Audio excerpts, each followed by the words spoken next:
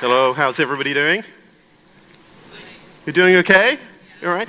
I honestly thought people would be cheerier. So you can tell that I'm British, and I'm actually based in the United States. I'm the International Director for the Electronic Frontier Foundation, although I hasten to add that this is a personal story that you're about to hear, and it isn't the official opinion of the Electronic Frontier Foundation. Also, I'm not your lawyer. This isn't an attorney-client privilege. What we say here, it has no legal bearing whatsoever. So I have to say, when I came here, I was kind of hopeful.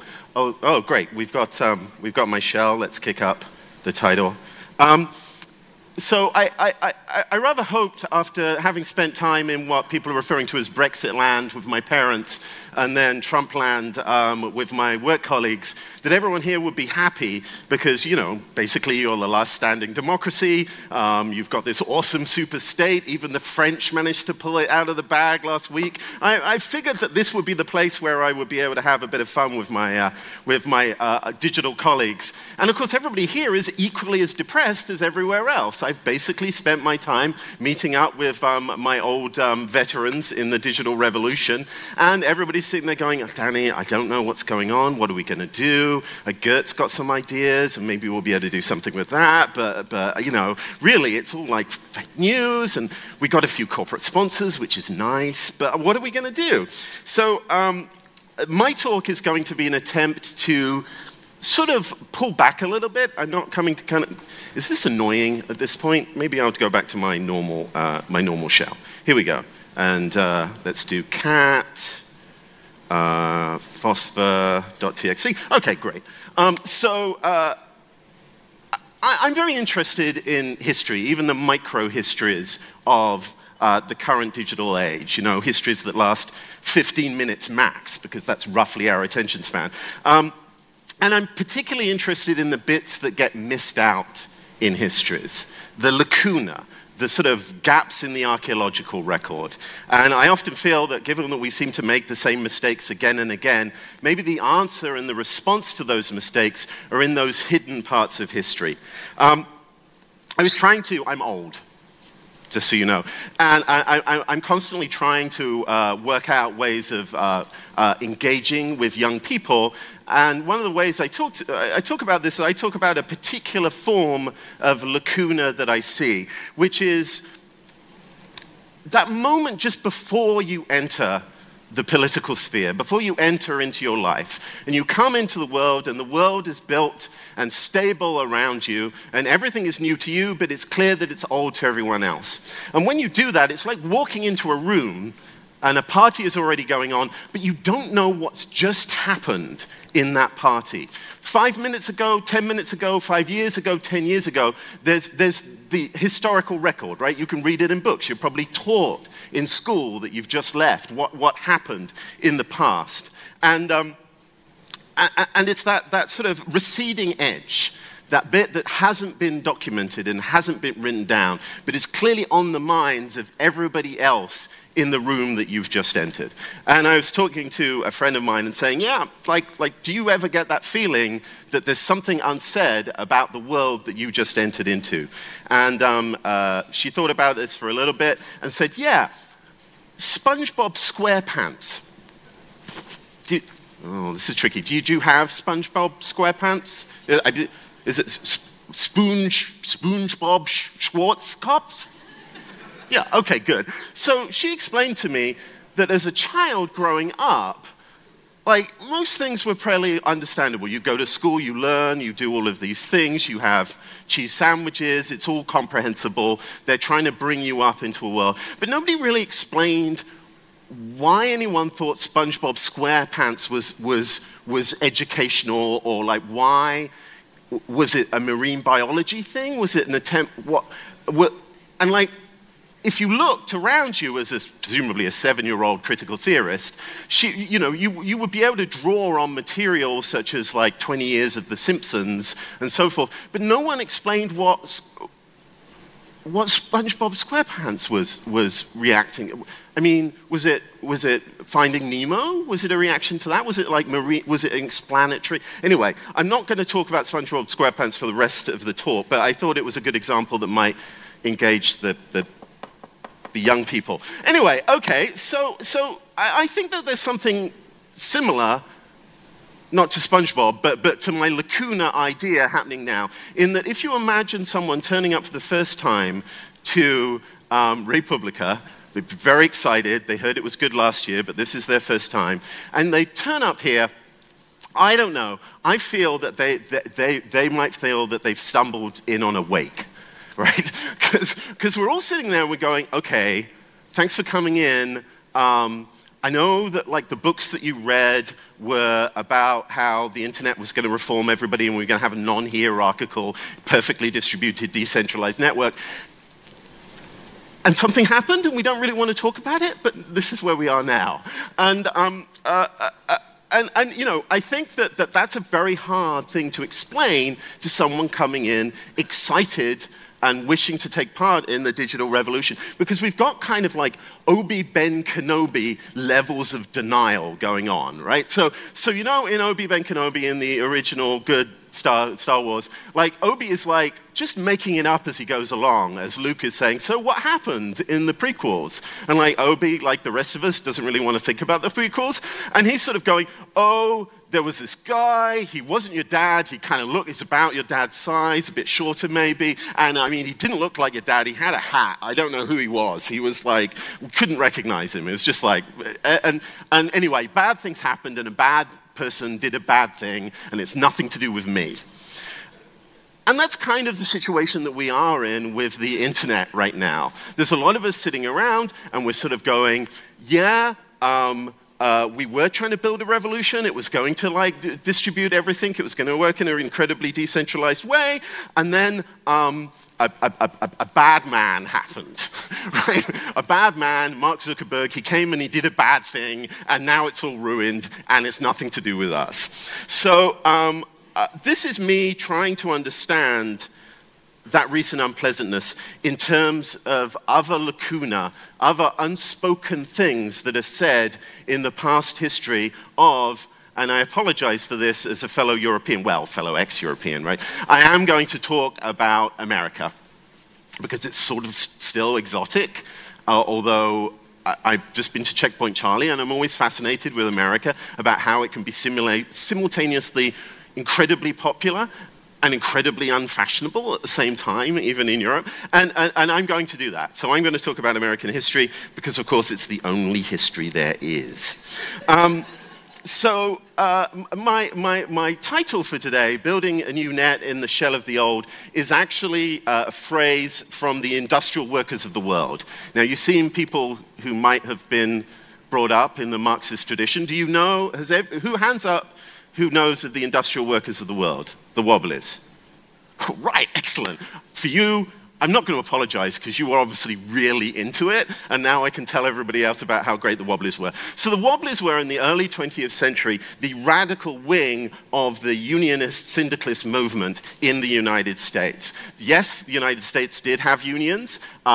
Once again, they're kind of in that strange lacuna in that people can't quite remember whether America doesn't have a May Day celebration because that's evil communism or because they invented it and then everyone stole it, right? So in the early days of the unions were trying to work out what kind of revolution they wanted.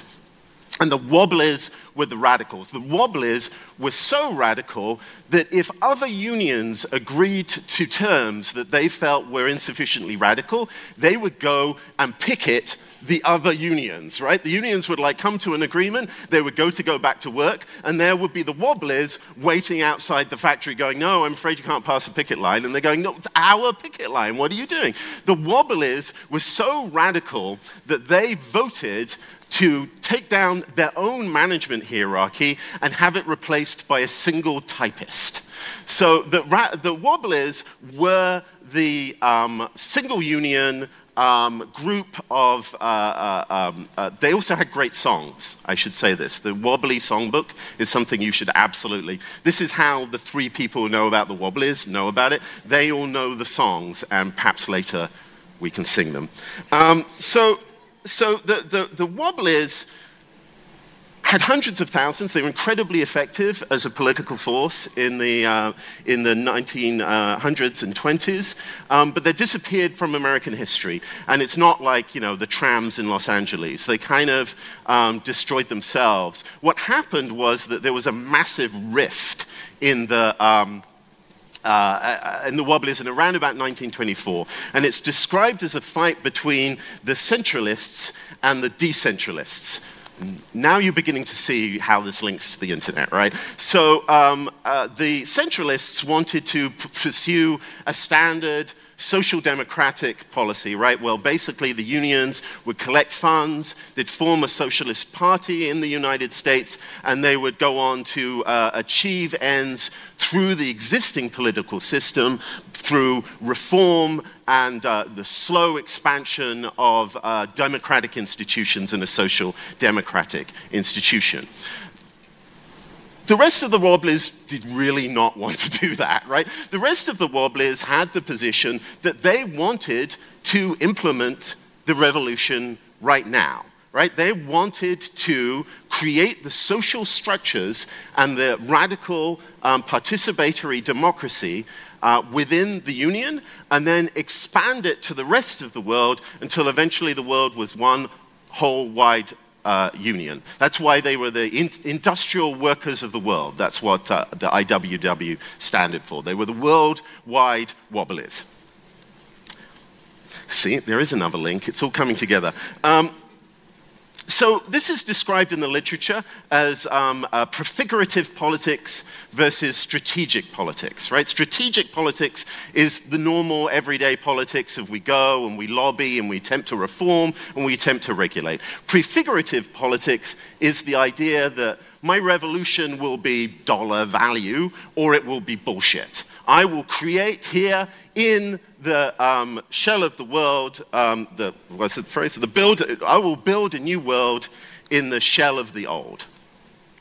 And what happens if you have two different segments of society or part of a progressive or revolutionary movement, one of which thinks you should take a prefigurative mode, and one of you thinks you should take a strategic mode, is you end up with nothing, particularly in a union environment, because there's no solidarity. Both sides think the other side is doomed. And in fact, it turned out in the 20s that both sides were absolutely correct. The strategic policy people thought that the radical prefigurative Wobblies would fail, and they did, of course, otherwise we would all be wearing overalls. The radical prefigurative Wobblies felt that the other side would succeed. They would succeed in extending capitalism. They would succeed in breaking the pacifist principles of the Wobblies and take the workers supporting a capitalist system into a new era of carnage. And, you know, credit to you, they were both absolutely correct. And because they lost the solidarity, and without solidarity, a union is nothing, we don't know about the Wobblies now. All right, so what's my gap? What's my lacuna? I'm 47, which means that I'm one of the last people alive who was born when there wasn't someone on the moon, or bits of stuff on the moon. I'm one of the last people who'll be alive, hopefully, touch wood, with a negative Unix birth date. Okay? I'm born before January the 1st, 1970. Good, you're going to get the rest of the Unix jokes. Excellent. I'm glad that they're very funny. That's why he likes them. Here's my sort of gap. And actually, I can probably explain this best by showing you. So I showed you, this is sort of the Platonic ideal of what we think of when we start a shell, right? It's like this sort of beautiful, scrolling, matrix kind of world. And when I entered computing in 1977, so something like that, this is my shell. It's a little bit slower, I apologize, might take up the rest. And you know, it's kind of, it's a bit shit. So, you know, Obviously, I'm a techno-utopian, you can tell by my glowing laser beam eyes, but I have to concede that back then, the internet was, not even the internet, what am I saying? Bulletin board systems, so it's like anachronism, wasn't very good. And I was very bemused about why this was. As a 7 or 8-year-old growing up in the 1970s, I loved computers, but I wanted them to be like Star Trek. I wanted them to be, you know, big.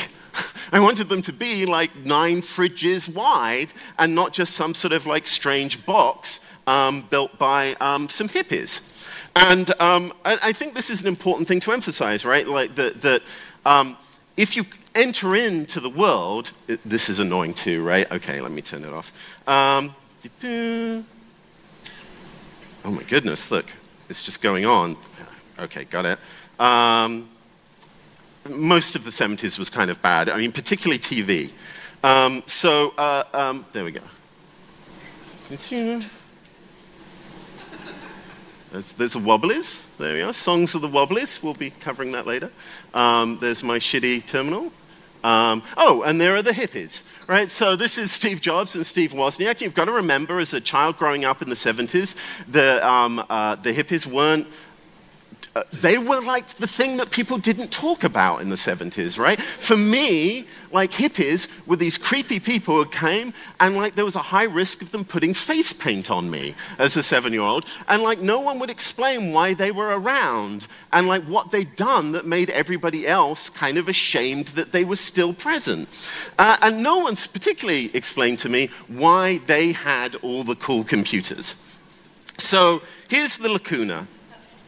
What was happening when I was, just a tiny dot in my mother's eye? What had I just missed?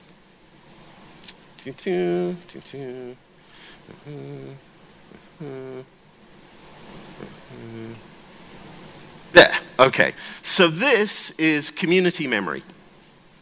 Who knows about community memory? Awesome, we're going to spend all evening talking about this. So community memory was a system set up in Berkeley, vaguely connected to the Berkeley free speech movement and the Students for a Democratic Society, which were the core of the new left in the United States at the time. And somehow, someone had managed to donate them a mainframe. And they took this mainframe and they created an early internet. They put these terminals in public libraries around the San Francisco area and record stores and other sort of like beatnik, hippie kind of places. And this would be connected together and people would talk and leave messages. And this is the connection between the New Left, the SDS, the free speech movement, and the microcomputer revolution. I have this wild fantasy that instead of them donating the computer to the free speech movement people, they donated it to the Black Panthers, who were also operating at the same time. I think we'd have had a very different computer revolution, possibly a slightly better one. Yeah, it's like, well, we should run with that, right? I think. Anyway, so I haven't got a picture of him, but the person I take as a real inspiration for this particular moment in Silicon Valley's history is Lee Felsenstein. Lee Felsenstein was simultaneously the person who was a key figure in the free speech movement at Berkeley. He was one of the designers of the software and hardware that operated community memory, and he became one of the founders and the leaders in a non-hierarchical way of the Homebrew Computer Club, which led to the Apple II and the first popular computer.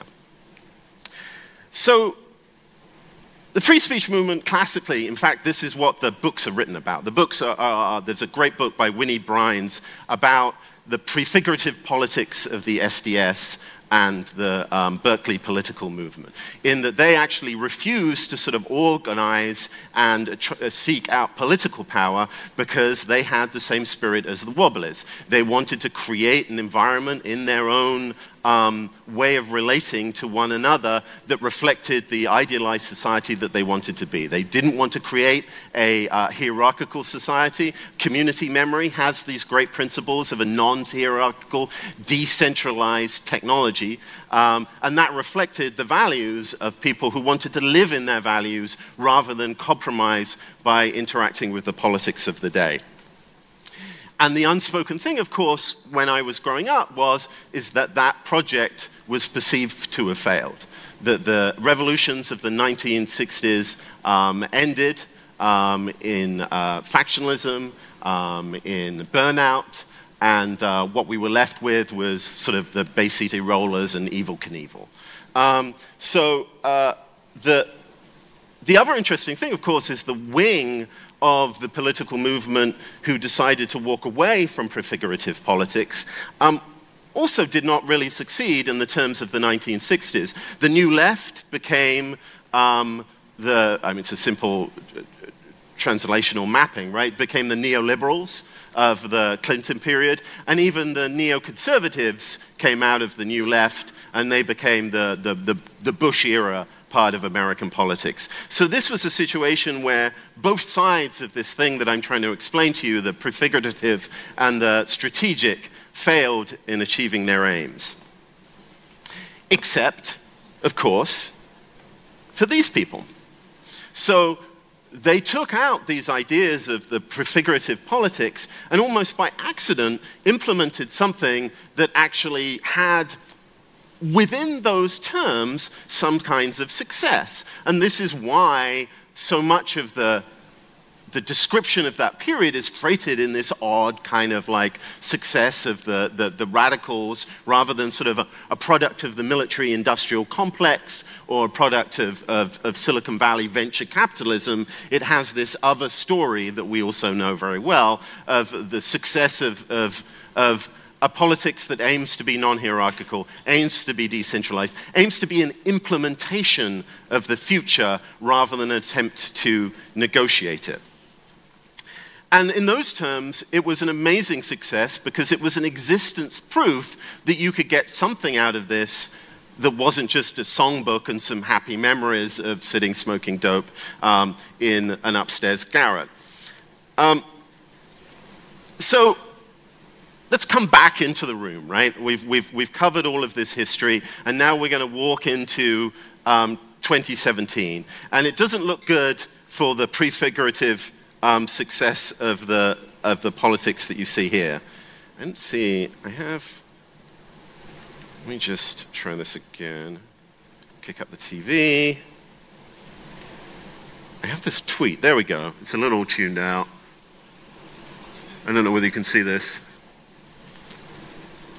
So it says, me 2016, burn the system to the fucking ground. Me 2017, no, not like that.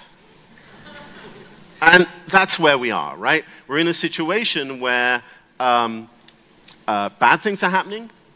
No one really wants to take responsibility.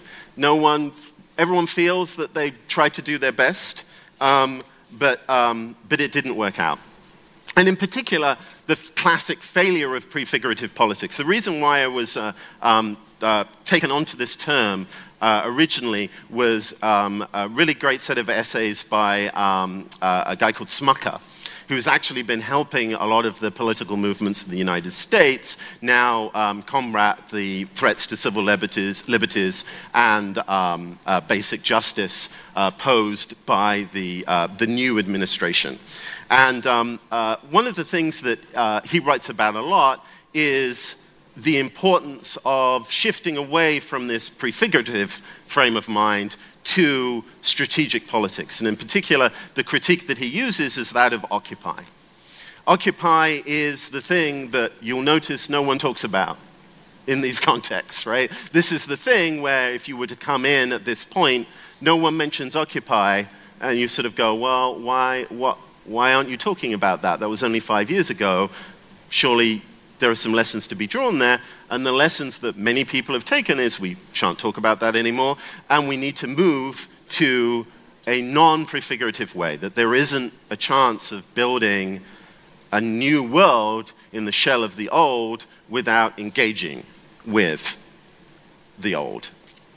And you see this, to bring this back in the area that many of us are involved in digital rights and understanding how the internet should play a role in this. And there's an understandable shift between throwing up our hands in horror that the decentralized, non-hierarchical internet has somehow magically become a world of hierarchies, of harassment, and of vast sort of centralized, surveillance-driven business models. So the natural tendency to go, okay, let's move into a stance that isn't about prefigurativeness, or prefiguration. It's about negotiating with these new giants of, not of steel, but of bits. So a lot of, I mean, dropping into, you know, my day-to-day work pattern, a lot of what I do is spending sort of thinking and talking about regulators in Europe who want to understandably control the power of these centralizing forces.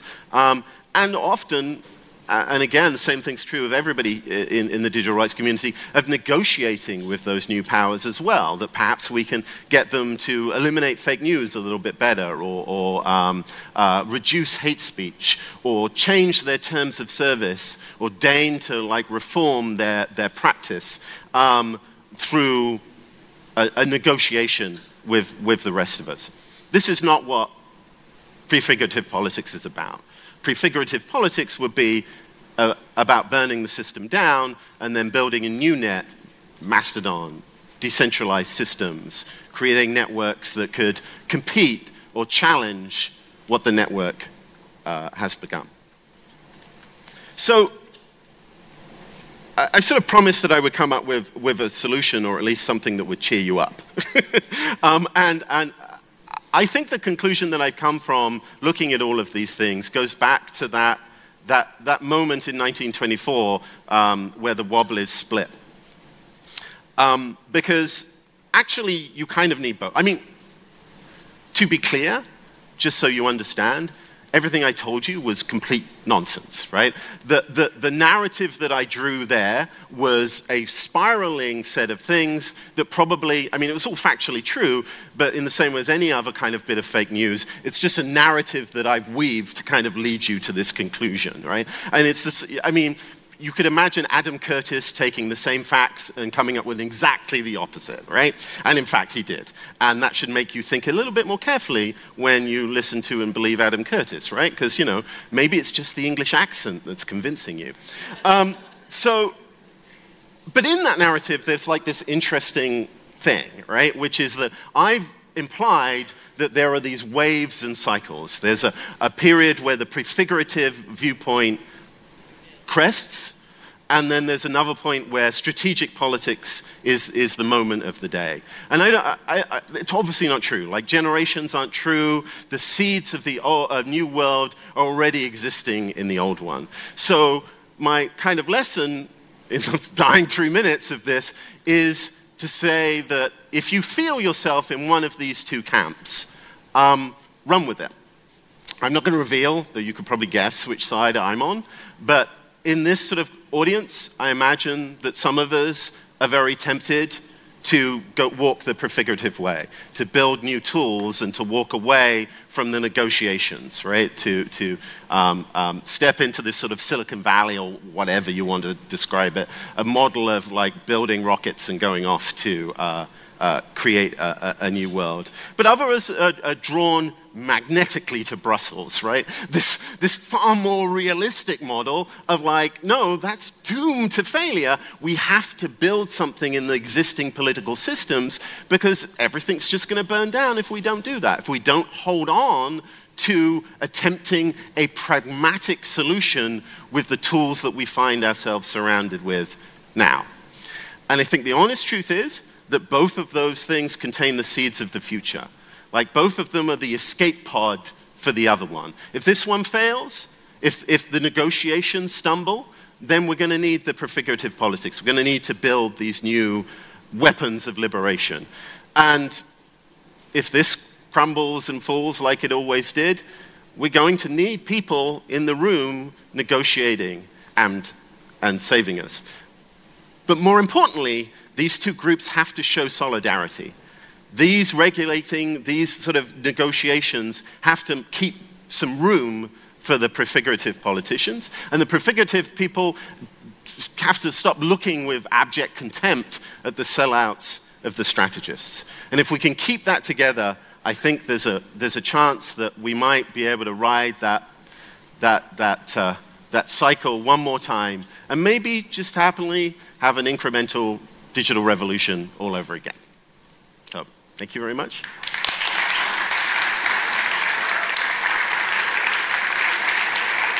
Thank you, Danny. Unfortunately, we don't have time for a Q&A, but I'm sure that people can find you next to the stage after the talk if you have questions, and maybe for a song. Yes. The song. So, do you want to do this? Yeah, okay, all right. Let's go. I think this is actually this would go for you. How much time will it take? Well, there's 16 verses, so it shouldn't take long. So we're going to do this because Maciej Cegłowski is going to be speaking in stage 1, and he's going to be talking about the new unionization of Silicon Valley. And I just thought it would be, we convince him that like basically Europe is like ready in revolutionary ferment, that he could hear like wobblers singing in the room next to them. So shall we open the door? Yeah, open the door. This Please is open great. the door. Okay. So do you guys know the Battle Hymn of the Republic? No, you don't, right? But you do know it because American history is wired into our brains by Hollywood terrors, right? So that's the one that goes, glory, glory, hallelujah, ba-ba-da-ba-da-ba-da-ba. So these are the lyrics that we're going to sing, all right? So does anybody actually know how, you said you were a wobbly, right? That you read about them. Do you want to lead us in this? So it goes, 1, 2, 3, 4. When the union's inspiration through the workers' blood to run, there can be no power greater anywhere beneath the sun. Yet what force on earth is weaker than the feeble strength of one? But the union makes us strong. All together now. Solidarity forever. Solidarity forever. Solidarity forever. Awesome. Thank you very much. Thank you, Danny.